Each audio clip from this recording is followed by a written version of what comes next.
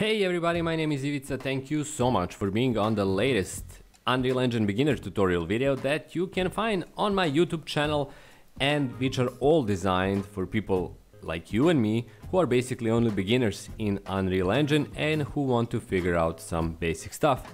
One of those basic stuff, basic stuff elements, is camera fade, or simply put, how you can fade out your scene or the level you're seeing from your camera perspective in a quick and easy manner.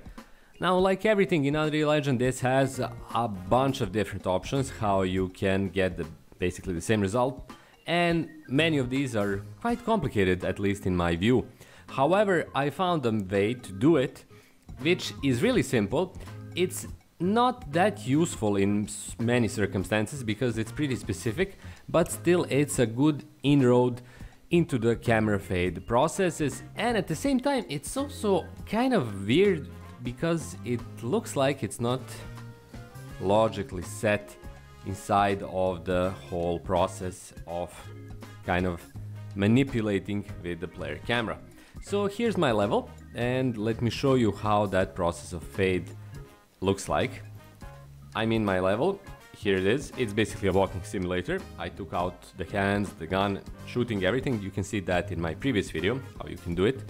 And let's say that we want to fade out the whole scene using a keyboard action. For example, number 1 on your keyboard.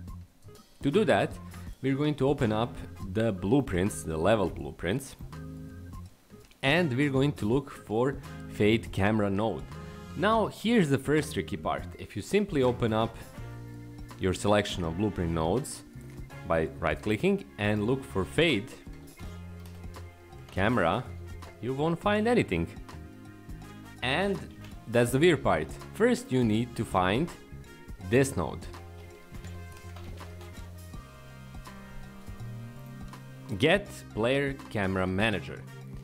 This is a node that actually allows you to interact and work with your player camera, and from here on out, if you go to return value and get a new selection of action taking using player camera manager object reference, if you go for fade, start camera fade, here it is, a really simple node which I'm going to explain pretty soon, but this node actually allows you to get that fade out, fade to black process that you want to get into your level. Now you need to trigger it somehow, and we're going to trigger it by keyboard action.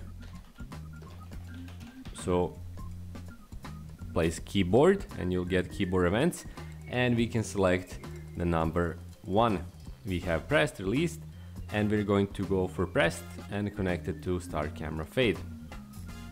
Now the first thing we need to change or modify here is from alpha to alpha. As you can see, the alpha is presently 0 from, and 2 it's 0 as well. So I'm going to set this to 1, which is a totally different, totally opposite value. And the duration, how long does it take for this to happen, I'm going to set to 3, which is 3 seconds. I'm going to compile and I'm going to save, and let's see it in action. So I'm in my level, walking about, and I'm pressing number 1, and there it is, camera fade, blip, but it's back on. So for example, if you'd want to have this camera fade at the end of your level, simply having this event would allow you to again fade it out, but it's going to go back to full alpha or 0 alpha where everything is still visible. To modify that, we're going to go back to this start camera fade node, and we're going to check hold when finished. Also, if you have any audio, music, background music in your level, you should also choose should audio fade yes. The audio should fade as well, because otherwise your scene is going to go to black, but your music or background noises or whatever will keep on playing. So right now we have hold when finished, and we're going to go back into the game and press 1.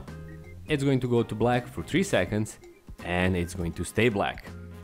Now this is a really simple setup, and it provides a really effective, in my view, solution and procedure process result, however you want to call it, for your fade out needs. Of course, when you're creating games, there is a bunch of moments where you want or need or would like to have the fade out element, including those that are triggered by different stuff, not only like key pressed, but for example trigger boxes that allow a level to fade out when the player reaches the end and stuff like that. But this node is likely going to produce some level of difficulties when you have a more complicated fade in, fade out process. So I can't recommend, I don't know enough about it to be honest, recommend it for something that's like a total and complete full solution to fade out needs. However, for the start, for just getting into the fade out process, I don't think there's a better way, or at least I didn't find one for my project. There's a better way to do it because it's really simple, it's really easy, and when you get through this problem of needing to have the get player camera manager node before you can find start camera fade, you have basically something that you can have in your game in a matter of seconds, as you saw in my case. So it's a big recommendation for, let's say, the introduction into the camera fade knowledge and arcane powers of Unreal Engine, but it's probably not going to be enough if you want to do something more complex. So there you have it. Hopefully this video will be useful to you. Hopefully it can teach you some elements that you can find beneficial to your project and your camera fade needs. If it is useful, please consider subscribing and leaving a like. If you have any questions, leave a comment. There's also a bunch of other ways how you can support me on this channel. The biggest of these is to go to my Patreon page and start supporting me on Patreon, which is kind of a big deal because you're sending me money each month, even if it's $1 per month, but it's still $1. If you can do that, that would be really awesome and I would be super grateful and super thankful. But I understand that times are tough, money isn't easy to find, and the simplest way to support me is to, yeah, subscribe, like, leave a comment, let's get chatting, and let's, if you can, check out my new videos probably in the next week and next week after that and so forth. Also, I have other ways of how you can support me, which includes my books on Amazon, which includes PayPal donations, cryptocurrency donations, so much stuff that you can do to help me out on this channel. But it all costs money, but you know what doesn't? Just subscribing, leaving a like, that's completely free. Thanks again for watching. My name is Ivica.